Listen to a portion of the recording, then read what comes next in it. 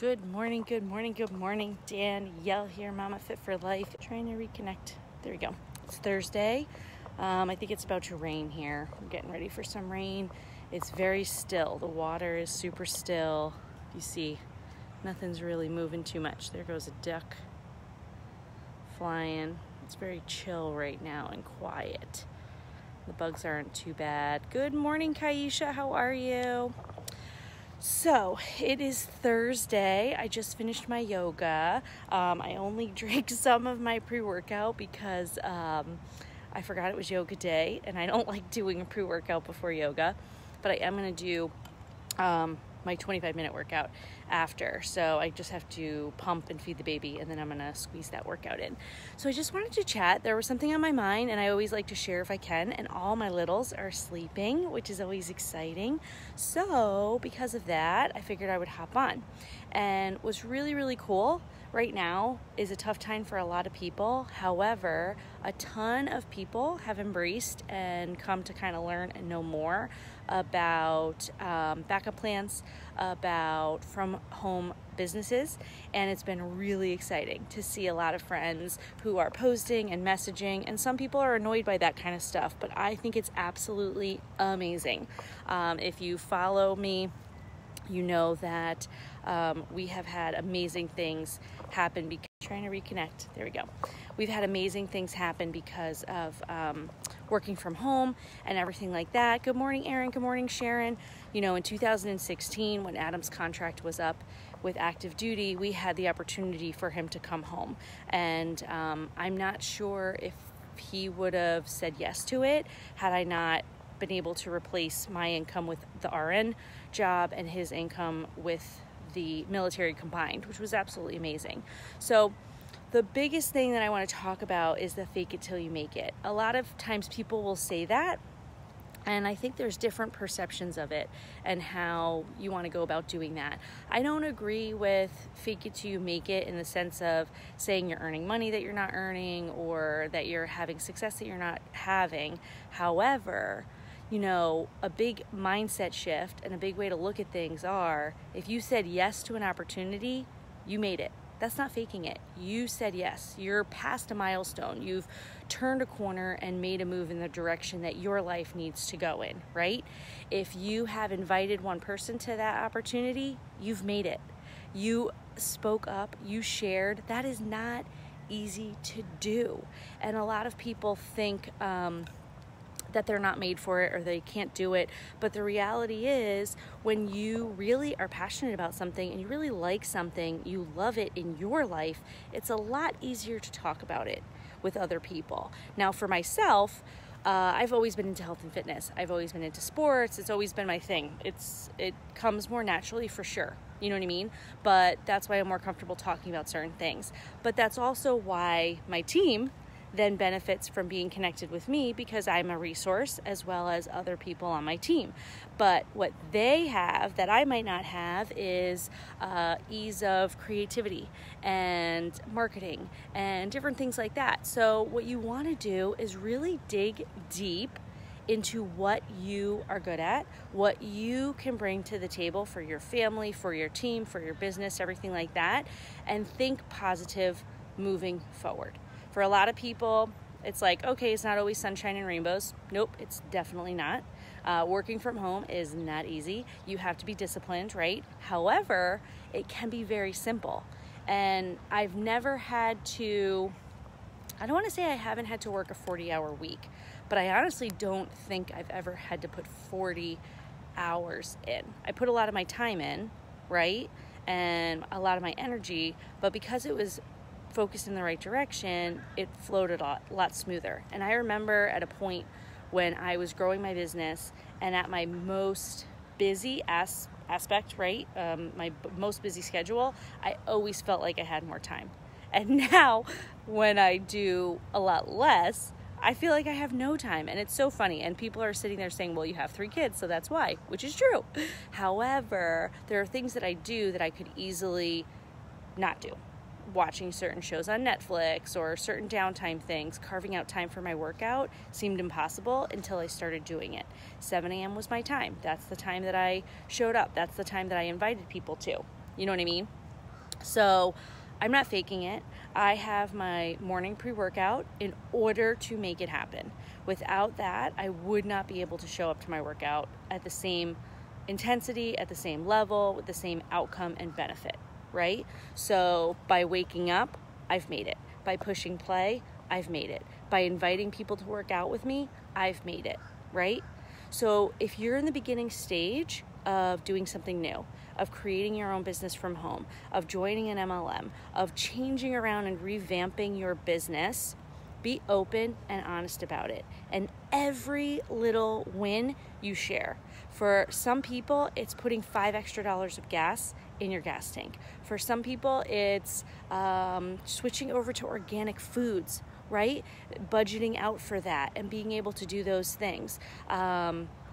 For others, it might be that you have a vacation, you bought a new car, like it's always different levels. You signed your kid up for baseball or camp or things that you couldn't do before you joined this opportunity, things that weren't accessible to you and your family before. So when you hear fake it till you make it, don't underestimate those words. Change the perception of them and realize that you've made it with every step you take to move forward.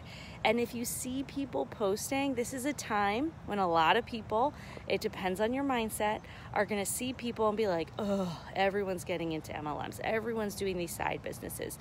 You have to realize why.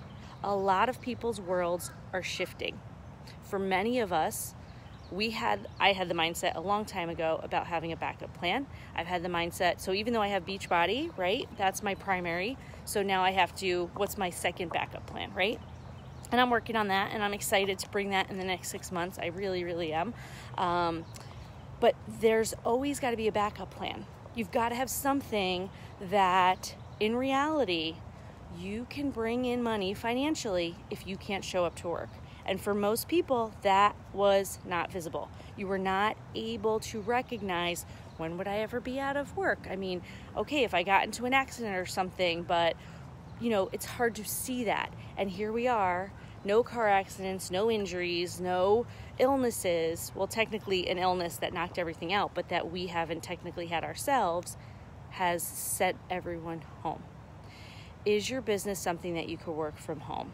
It's a huge light bulb. It doesn't mean that you necessarily have to leave the industry that you're working in. It doesn't necessarily mean you have to leave your job. But the reality is, find something that you can do if you're on bed rest, that your family can do if something happens to you. What I have said to our financial planner before when we were talking about things, how we want to invest money, different things like that, was the realization of, listen, in an everyday corporate job, if something happened to me and I died today, that income would be done. I would not, maybe you get paid out your sick pay and vacation pay if you have it. I don't know. I'm sure that you get paid that out. However, with the job I have now as a health coach, that income will remain.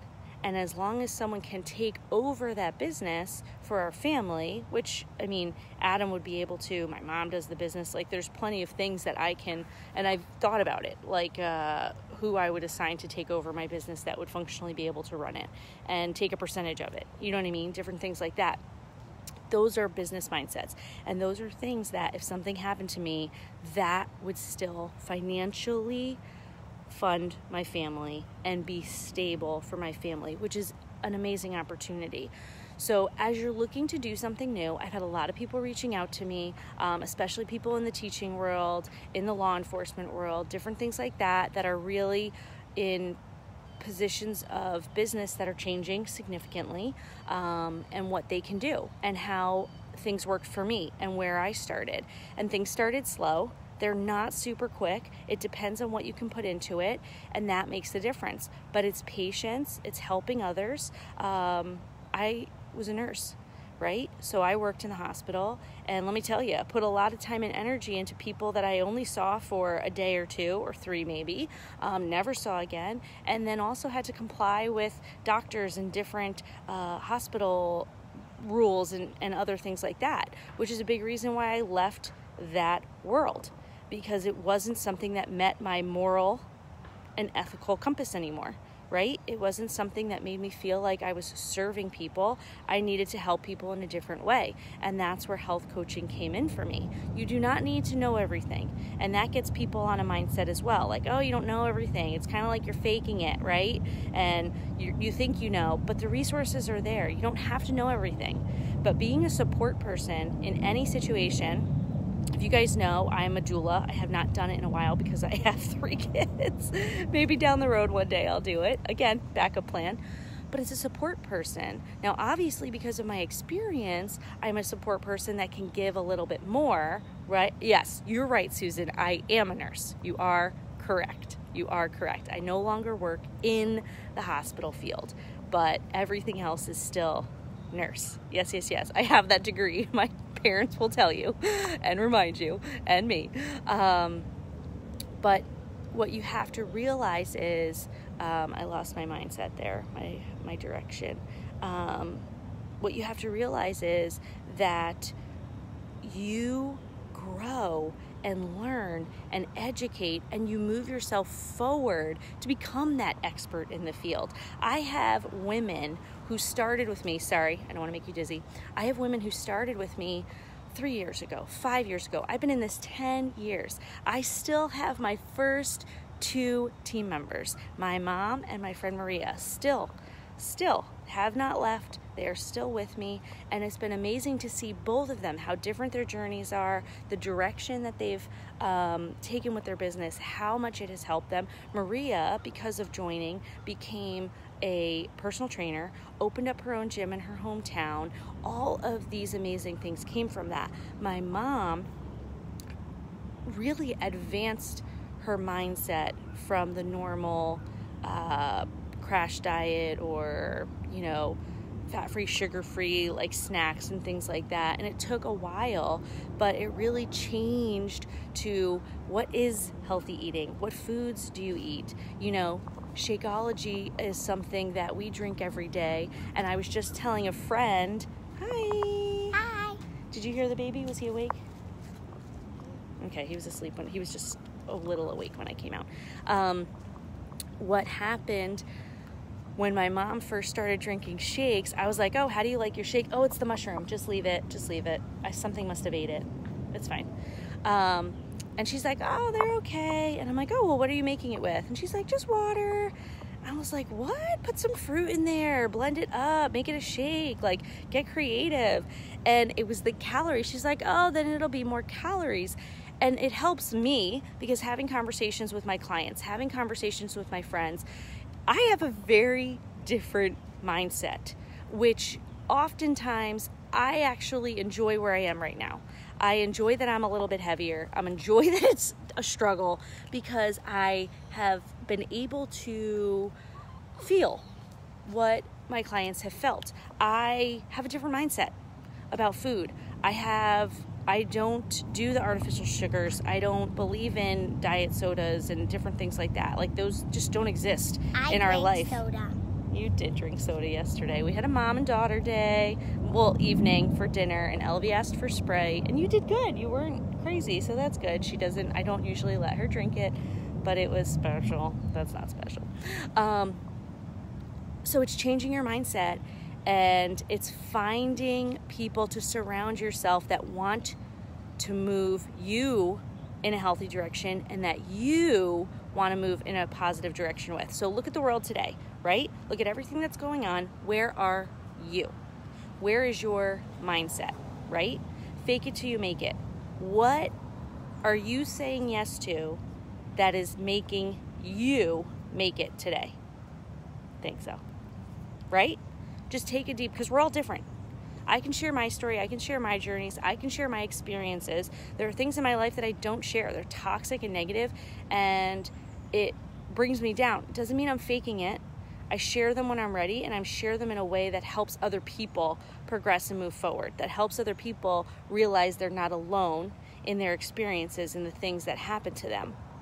But I also have things in my life that affect other people, that are part of someone else's story that I don't feel completely comfortable sharing because it's not 100% my story. It's part of my journey and I can share pieces of it. So what I want you to do today is really reflect the direction that your life is going. Really reflect the message that you are saying to yourself. Are you able to put things in a positive mindset? That is not faking it. That is not faking it. That is changing your perception. I have turned off the news, okay? It was not working for me because there was a lot of questions, a lot of doubt. What's real? What's not real? Like, I don't get it anymore. You know what I mean? And it was overwhelming. And it was eating at me, and it was affecting our inside of our home. I would like Adam to turn things off too. I'm working on it. But you know what? I can only control me, right? I can only control me. You can only control you. You have that power in your hands. My phone's about to die, so I'm going to hop off here, and I got to go feed the baby. But thank you guys for being on. Let's see who's all on here. We've got, I said hello to Sharon. Good morning, Al, Kayla, Elisa, Kristen, Lauren, Susan, hello, Michelle, Sharon, Kristen, and Debbie. Hey girl. Debbie is an amazing woman who has her own business. She shares that. She has an amazing story. She shares her belief in herself. She's active duty military. Her husband is home with the kids, which is amazing. I wish I could convince my husband to do that. But follow people who will inspire you to move in the direction that you want to go in. If you have a closed door and a closed mindset, maybe things are not for you, but watch those people, support those people. It doesn't mean you need to buy things, but share and listen. It's okay, Al. I think something must be eating something up there. It's fine. What is it, a flower? It looks like, yeah. Share those people's. What I love is when someone sends me someone's info or connects me with someone who's looking for a healthy lifestyle, who's a new mom, who's looking to have support in that world, right? It doesn't mean support comes in so many different ways. So as you see all these posts, as you see all these people starting their own businesses, oh wow, there's definitely something eating. Okay, Al, I'm almost done with this. Make sure you're supporting and having an open mind. Make the world around you positive because it can be. You can move in that direction, and that's all I have today. So fake it till you make it. You've made it if you've said yes. You've made it if you've opened a new door. You've made it if you're supporting others. You've made it if you have changed your mindset and your perception into a positive spin on life. So Danielle here, Mama Fit for Life. Live life without limits. You know it. Bye.